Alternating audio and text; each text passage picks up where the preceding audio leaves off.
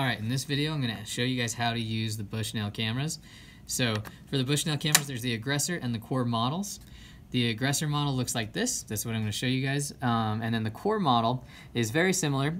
The latch is right here on the bottom with the core model. The latch is right here on the aggressor. You pull that to open both cameras. With the core model, only the front part is going to open. With the aggressor model, the entire camera opens up like that. So with the aggressor model in particular, the one I'm working with, these batteries like to become a little loose. First thing you want to do is make sure they're nice and snug in there by just kind of pressing them down into place.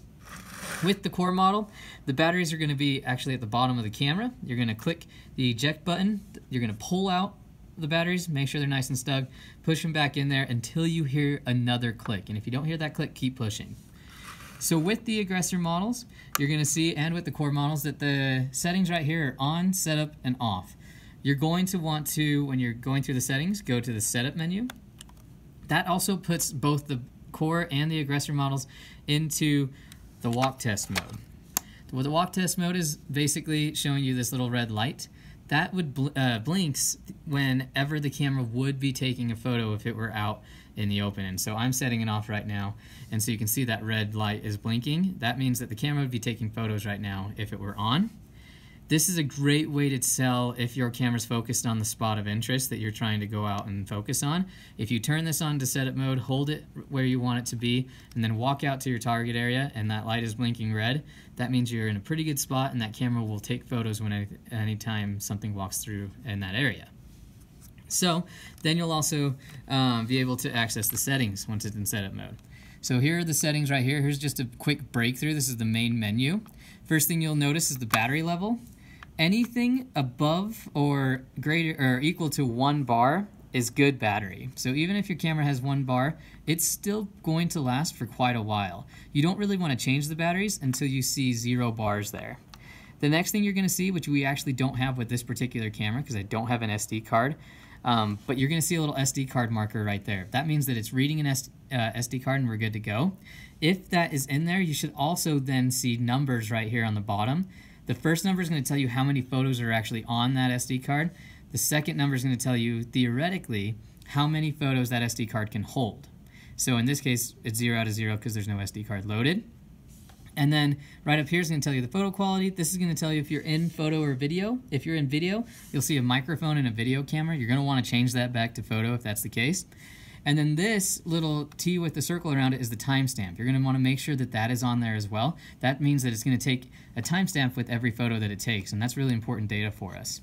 And then finally in the middle, you're going to actually see the date and time right there. And you want to make sure, double check that that is correct before you deploy your camera.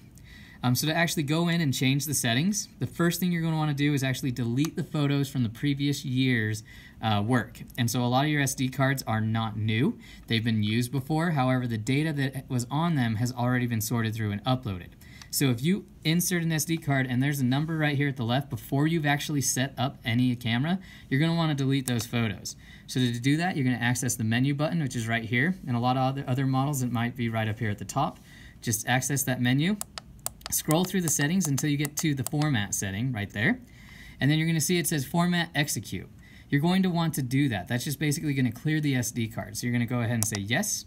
It's going to ask you, are you sure you want to do that? You're going to navigate over to yes, which actually is up or down arrows. You're going to click that, and it's going to then go back to the format execute button, and that means that it's cleared the SD card. Obviously, there's no SD card here, so we don't have to worry about that, but it would actually go through and clear it, and then you'd go back to the menu, and there should be a 0 here on the left side, and then how many photos the SD card can hold on the right. Alright, so to actually change settings, you're going to follow the settings that are in the Camera Trap Installations Instruction Manual. Some of them are a little bit different between cameras, and so I'll walk you through them. So the first thing is timestamp. You're going to want to make sure that's on. Without timestamp for each photo, we can't use your data. Field scan, you're going to want to make sure that's off. Coordinate input, you're going to want to make sure that's off. Video sound doesn't really matter because we're not taking videos. Default set, that just sets everything back to its default, so let's just avoid that. Version, that's just the ID number, no need to worry. Set clock, this is where you actually change the date and time. So to do that, we're going to go in there.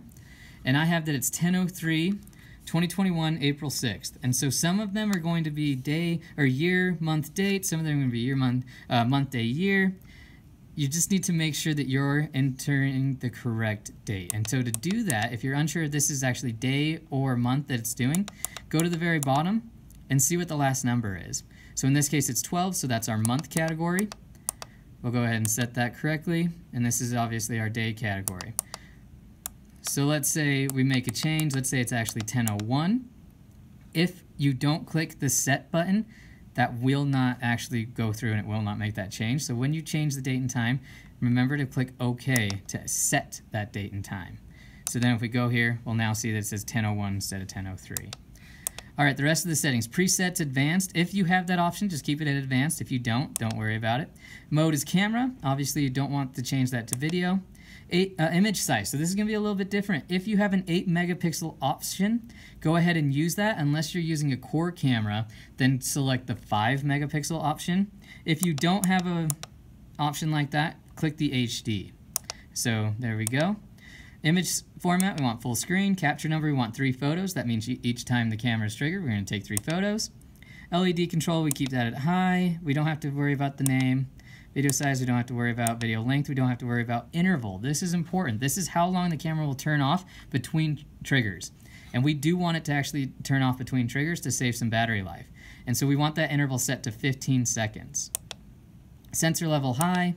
NV shutter, that's auto or medium, whatever it's already set at. Camera mode, we definitely want it to go for 24 hours. And then we're back to the final settings. So once we're happy with that, we're good to go. We can check it out. Just so that I cover all the bases, to actually navigate between settings, it's the left and right arrows here. To change a setting, it's the up and down arrows. But remember, to actually set a change, you have to click that OK button. If we just went through like that and then went back, it went back to what it was before. Alright, the next thing you're going to do is check out that menu one more time. Make sure that everything's reading correctly. Check that date and time. Make sure it's good. If you're happy with it, then go ahead and set this to on. Turn it over. Make sure that you see this blinking light for 10 seconds. If you don't, that means that something's going wrong with the camera. Turn it off, turn it back on, see if it works. Once it's done blinking, now the camera's armed. And notice we can't see anything. It's not going to tell us if it's taking a photo or not. But it is actively taking photos right now.